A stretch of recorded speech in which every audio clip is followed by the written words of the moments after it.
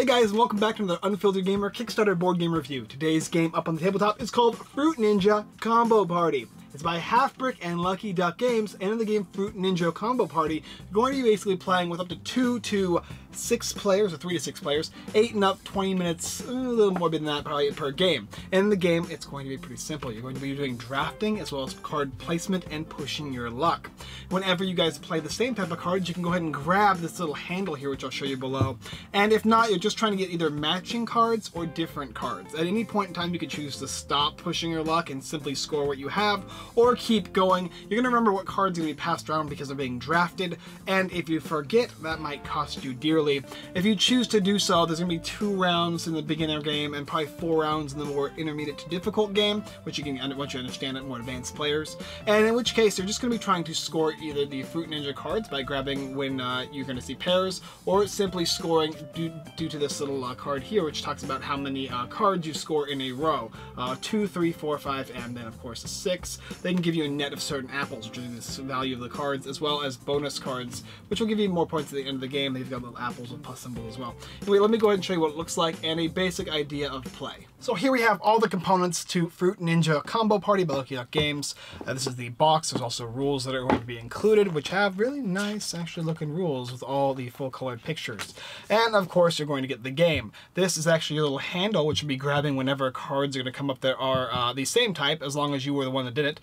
These are all the points. You get negative apples and positive apples based on how well you're doing throughout the game. This is the deck of the different fruits, and then you got your player cards here along with your additional ninja deck here, which will score you points based on how well you are doing in the game, such as getting sets. Now the beginning game is pretty simple. Everybody's going to have a hand of 12 cards, and they're going to be able to look at them. You can go ahead and arrange them if you want, but you're going to be selecting a card and putting it face down. Everybody is going to be doing that from their hand, and after they've gone ahead and done that, what's interesting is all the cards will then flip, and they're going to be doing a draft. So all these guys are going to flip just like this. Then the hands are going to pass in a clockwise motion.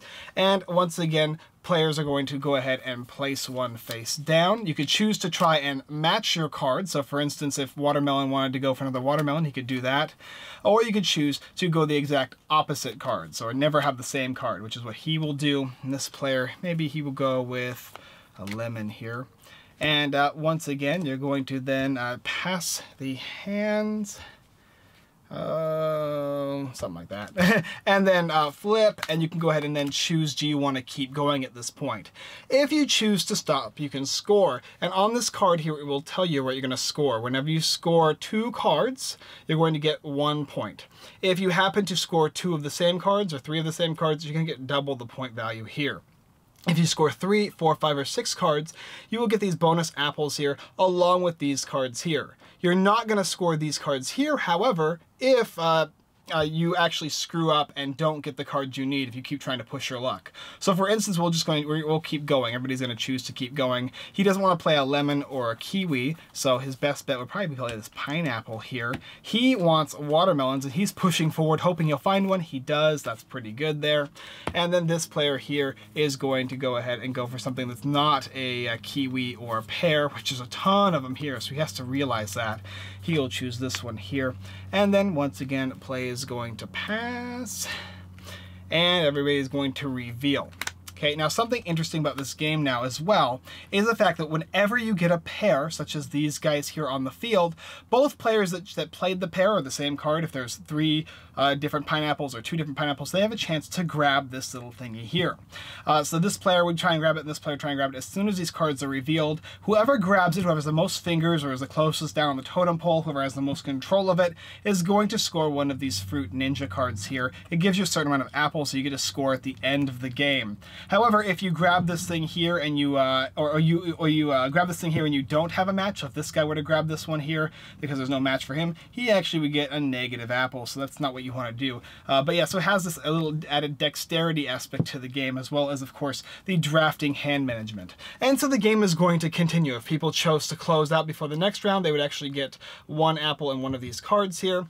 And if somebody busted, so for instance, if this guy wanted to keep going and he were to look through this hand here and there was no there's no watermelons, which there isn't, then he's going to bust. So he'll have to put a card face down, just like everybody else, flip over, admit his defeat. This card is going to burn. He's going to then score these 3 cards. He won't get the bonuses here though, so he'll simply get 1 plus the bonus of ×2 for 2 of these guys here, and that would be it for that. But he would keep playing throughout the round until all the cards, except for the last card, would get used. At that point, that last card gets burned, and we go ahead and have another round. In a smaller game, you play 2 rounds. In a larger game, you play 3 or even 4 rounds to it. And that's the basic idea of the game. Grabbing this little thing when you want to be dexterous and you see that you have a pair, as well as hand management, playing different types or, of course, the same type of fruit. Alright, so that's the basic way to play it. Let's go ahead and talk about it. So Fruit Ninja Combo Party is a game of hand management as well as drafting, but not only that, it comes with the dexterity aspect. You're going to want to continue for about, I think it's 11 different turns of drawing cards from the different hands as they go around and trying to score points. Different cards is going to be more easy, whereas the same type of card is going to be more difficult and also going to make you use your jog and noggin to keep a recollection of what cards have been played on the field as well as what is left in the hands. And you're going to score double points when you do multiples of the same card. It tells you on here, if you score all the different types of watermelon, that's ×2 of whatever apples you might get. But you don't want to bust, because if you do, you're going to lose on the bonus cards here, and these bonus cards really make a difference. And you also don't want to grab this thing when you don't have a pair down or a triple or quadruple up to 6 players, because it's going to give you negative points as well.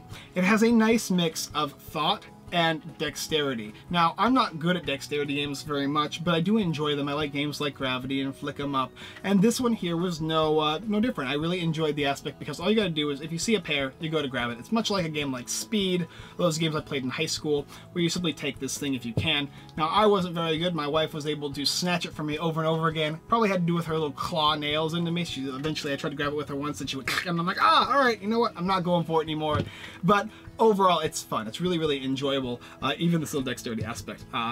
The part I like most, of course, is drafting. I like the game Dungeon Draft, and this reminds me of that because you're simply going around the board, remembering what was in players' hands prior, as well as what is currently on the board.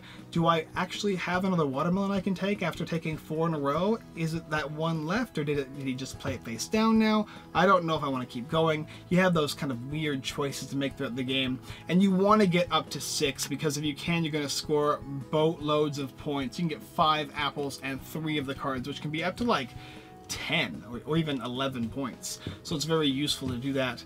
It's fun, it's quick, it's not one of those games people can get mad at, so I think if you like dexterity games and you like a little bit of hand management and drafting, you're going to really enjoy this game, Fruit Ninja Combo Party. This game, I think, comes in a set of, there's 3 different games. I think this is the one in that series. I had a really good time with the other one. I like this one a lot better just because it has a little bit of everything I enjoy. If you think this might be interesting for you, go ahead and check it out down in the description below, which I think will be on Kickstarter very soon.